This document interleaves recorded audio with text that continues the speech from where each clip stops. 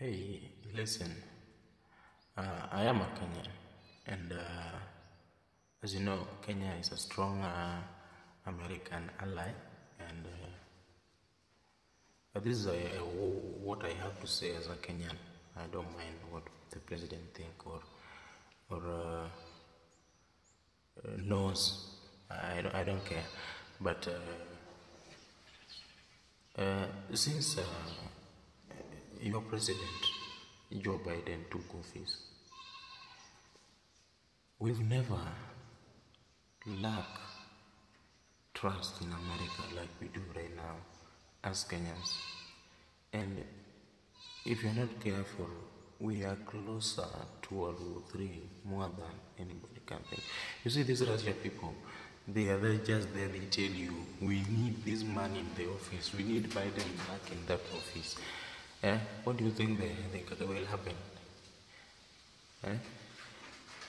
Will they come and greet Biden and tell them, congratulations, Mr. President? Or they will now take the advantage of the remaining 4 years to bomb everybody? You saw that documentary when they were showing the Russia released a documentary where UK was dissolving in a nuclear.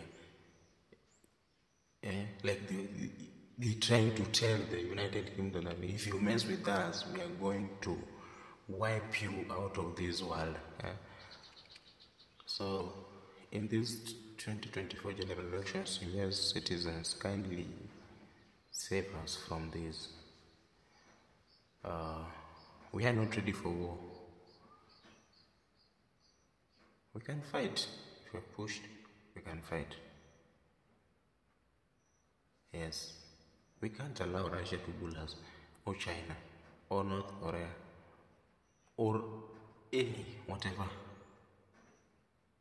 But this is not a matter of West and East, or NATO and BRICS, or America and Russia, or America and China. It is about the world war. Those who are in power currently right now in the US, kindly do something.